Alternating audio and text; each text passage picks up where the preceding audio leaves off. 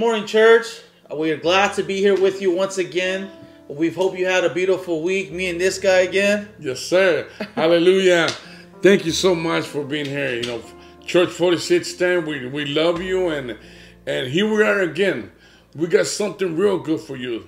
Okay? Amen. Yes. And I know it's close to the holiday season, and we just hope that you're with your families. And you know, we want to slow things down a little bit because some of us don't have those family members. You know, we're going through trials in our hearts. We close the door, and we're longing, and we're missing someone very dear to our hearts. Yes. You know, I know that you have someone as a friend or a family, a coworker that confides in you that, you know, maybe they don't share it that often, but they're going through things, and we're just real grateful that you can allow us to be in your home, on your cell phone, on your way to work, whatever it may be, that we're here to break bread. Amen, amen, and just know that you're not the only one. This is gonna be real. How will I call it, son? Special to us. Why? Because we're gonna be talking about loved ones that has passed away. Amen. And as much we love them. You know, we know that as believers, you know, they're in a good place. Amen. You know, and we know that we're not the only ones. That Amen. You know, there's a lot of people that probably you lost a family member, a brother, a sister. You know, your mom, dad. You know. Amen. And to us, it's special because on May the 1st, my sister passed away, and last year it was the last Thanksgiving that we were together as a family, son. Amen. So man, you know what I mean, it's gonna be sentimental. You know, we just want to share with you guys. You know what I mean. Amen. You know, sometimes it's okay to cry. Amen. And as me and my dad, we love to talk, and you know, when we like to be vulnerable with each other, and we tell each other how we're feeling, and sometimes that it's okay to live with a broken heart sometimes. Mm-hmm. Mainly because you need your strength from the living God, Jesus Christ. Yes. First and foremost, we can't. Amen. Sometimes Amen. you don't even want to get out of bed because you don't want to be wallowed up by the pain and suffering and seeing your loved ones. Sometimes we're the strong ones, and I go, okay, I put my bootstraps on. All right, let's do this. But then you see, my grandmother, my mom. You know, we see people that are, man, they're a little on the downside, and it hurts you even more because all the strength, all the toughness that you build yourself up, like I'm gonna conquer the day today, and as soon as you see someone, you forget about that because you have this empathy, like, man, you know, I feel you, I love you, I wish I can remove the suffering from you. Yes. You know, and we're so grateful that Jesus is our rock, and we're here to share that with you because Jesus, He loves us, He cares for us. Yes. Man, you don't know what it is to have an embrace of Jesus when He says, you know, I love you, I will restore you. What you think you've lost, I will give you tenfold. And we've experienced that. Yes. We experienced that with my sister. Amen. Like I said, on May the 1st, you know, she passed away, and it was very hard. It's still hard. But you know what? As believers, the Bible says being absent from the body is being in the presence of God. You know what? We know that my sister is in heaven. You know, if your loved ones that you lost, you know what? Know that they're in heaven. Amen. That's the hope that we have, son. Amen. You know, that one day we're gonna be in that place too. Amen. And as we like to say, is, you know, she won the race, and she ran the race as if she was gonna win. Yes. You know, when she was going through her pain, it was very sudden. And a little background on my aunt: she was 49 years old, left us a beautiful, you know, my little cousin, niece. his niece. You know, 8 years old, and we have a little breath of fresh air in her every day that we get to spend time and, you know, teach her and raise her in the ways of the Lord, teach her about morals, ethics, manners, all these great things. But we know that my aunt, man, through the very last days, you know, she was so passionate. She was on fire for Jesus. Amen. And that's one thing that we say, man, if, you know, in her pain and you know, in her struggles, she always said, Jesus is Lord. Amen, amen. And we're gonna share something, a scripture from the Bible that that God is for us. Amen. He's the only one that is gonna come for us.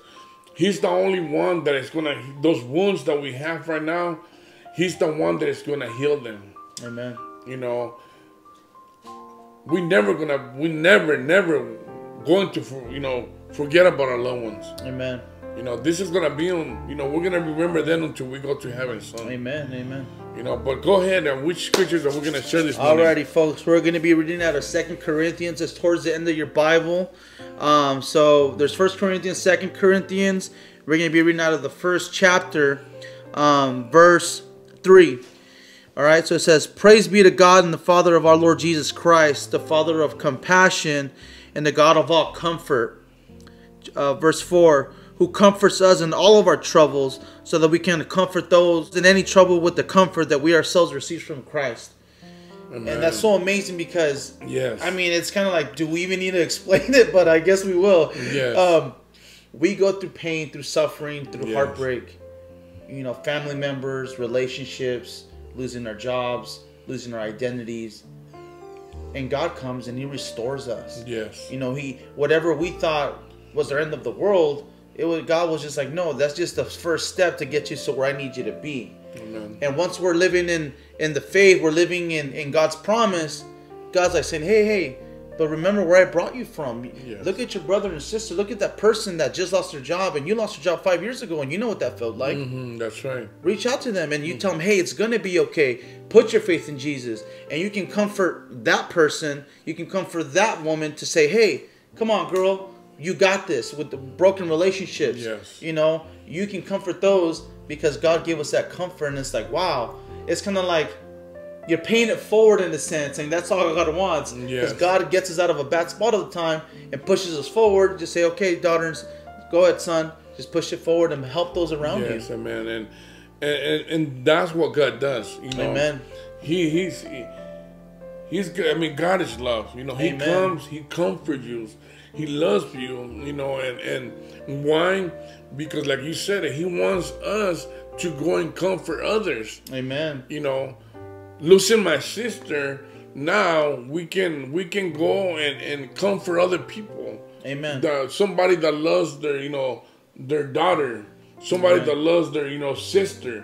Amen. We know the feeling, son. Amen. And we know how to the feeling and what to tell them. And one thing that we pride ourselves with is thank God that God chose our family, because we know full well that other families that maybe don't know the Lord, man, just the trouble and the heartbreak. Families fall apart when they lose stability, they lose their loved ones, they all separate. But such a blessing that God said, you know what, you guys are fit for this challenge. You guys won't waver in faith. Yes. You guys will be a true testament to others, because other families wouldn't handle it. But you guys will, and you know what? It's going to be for the glory of God. And here we are, through Maya, we're praising God, and we're saying, you know what? We're living with her, in spirit, saying, you know what? God did it. She won the race, and we know that full well. And we're just grateful that our family was strong enough to say, if we can do it, you guys can do it too. Yes. And the amazing thing about all of this, people that don't even know, they're calling me, mm-hmm, and they're telling me, Frank, I know you because, man, your sister told me everything about you. Amen. Your sister, she was so proud about you, man. Amen. And man, that brings joy into my heart, to know that my sister loved me, Amen. And now, what I gotta do, love my niece. Amen. Yes. Love, her husband. Mm-hmm. That man, one day we're gonna be in that place too, Amen. But for right now, we just we have to fight the good race. Amen. The God is with us, Amen. There's times where I tell God, Lord, I need you, Lord. Mm-hmm. I mean, every time I think about my sister, I start crying. I say, Lord, man, how we're going to do it? I just need you, Lord. I start crying. I just cry and cry. And I tell God, Lord, you know what? I love you. Amen. Because I know my sister's in a good place. Amen. And that goes for you too. Have you lost someone, a loved one, a friend? You know what? As a believers, you know what? I rejoice. Amen. That my sister's in heaven. Hallelujah. So we want to tell you right now that, you know what? The hope that we have, that one day we're going to be in that place too. We're going to be in heaven. Amen. So, but we want to tell you, let God comfort you. Amen. If you suffering right now, tell God, Lord, please come, comfort me. I want to feel your love. Amen. And He's gonna do it, son. Amen. And we're just super blessed that we can share this message, and it's a genuine message. And I'm sure you guys are watching us like, look at those two crazy dudes. Mm-hmm. But that's the beauty of it, that we can find victory even in death. Yes. Because God has conquered the grave. Yes, amen. We're rejoicing in the passing of our loved one. Yes. It's not that we didn't have the love for them. Of course, we love them dearly when we can lay our own lives for them. But it's to know, but we look at it from the grand view. It's like, man, yes, she's in heaven with the Lord, and amen. Where not even death can shake you. I want you to have the same peace, the same confidence in Jesus. And I'm telling you, your life will be so amazing that way. Amen. There's another scripture that we want to share with you. It's James 1:2. It says, "Consider pure joy, my brothers and sisters, whenever you face trials of many kinds." Amen. I did not understand what it meant when God says, "Consider pure joy." Mm-hmm. Lord, how can I have joy when my sister passed away? It's like a contradiction, like But then I remember that joy comes when you have a relationship with God. Amen. When He's in the center of your life, then that's when the joy comes. Because you know what? I have the joy because I know where my sister is. Amen.